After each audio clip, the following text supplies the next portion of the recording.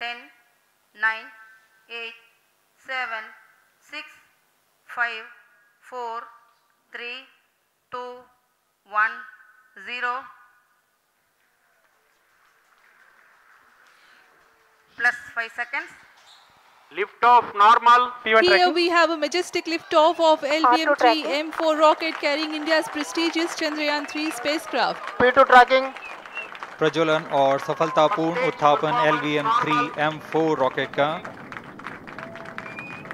यह भीमकाय रॉकेट आसमान को चीरते हुए अपनी भयानक दहाड़ से चारों ओर कंपन उत्पन्न कर रहा है। इसे हम यहाँ महसूस कर सकते हैं और यही दहाड़ है जो वैज्ञानिकों को रोमांचित करती है।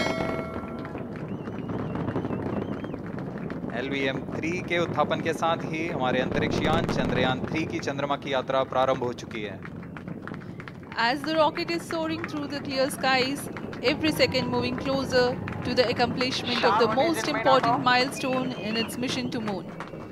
Every Indian witnessing the launch live is content with the feeling of watching history in the making.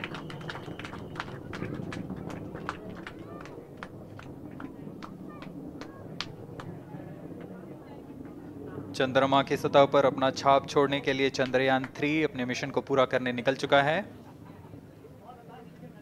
वर्तमान में दोनों S-200 स्ट्रैप-ऑन बूस्टर सामान निष्पादन करते हुए अपनी निर्दिष्ट कक्षा की ओर बढ़ रहे हैं। The S-200 motors thrusting simultaneously, generating a peak thrust of close to 6,000 kilonewtons in vacuum. They are made of HTPB-based solid propellant. 204.5 tons in each strap-on. Close to 2 tons of propellant being burnt each second. S-200 strap-on boosters का कुल प्रज्वलन काल 126 second का है और अभी घोषणा की गई L110 स्टेज का भी प्रज्वलन शुरू हो चुका है। Apart from the strap-ons, the core stage has also commenced its operation.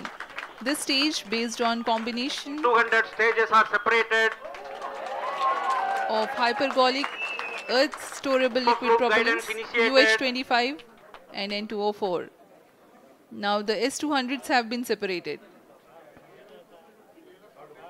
घटनाक्रम के अनुसार इस यान से S-200 स्ट्रैप-ऑन बूस्टर्स को सफलतापूर्वक पृथक कर दिया गया है। यह काम सेपरेशन मोटर्स की मदद से किया जाता है। इसके बाद L110 तरल नोदक पर आधारित और विकास इंजन के साथ यह चरण सामान्य निष्पादन करता हुआ अपनी उद्दिष्ट कक्षा की ओर बढ़ रहा है।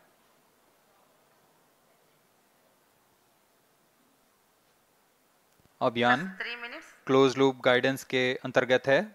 L110 stage performance normal.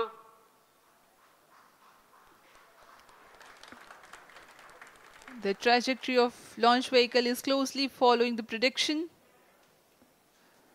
Payload fairing separated. जी हाँ, पेलोड फेयरिंग को पृथक कर दिया गया है यान से, क्योंकि यान अब 114.8 किलोमीटर की ऊंचाई प्राप्त कर चुका है। इस चरण का कुल प्रज्वलन काल 200 सेकेंड होता है और इस दौरान यह करीब 1600 किलो न्यूटन का प्रणोद उत्पन्न करता है। We are 220 seconds past the launch time. Current altitude is 135 kilometers. In the 200 seconds of its operation, the L110 stage carries the rocket up to 175.5 kilometers altitude and imparts a relative velocity of 4.18 kilometers per second. That is 250 kilometers every minute. From breaking news, detailed analysis, in-depth interviews and explainers, follow the Times of India. Subscribe to our YouTube channel.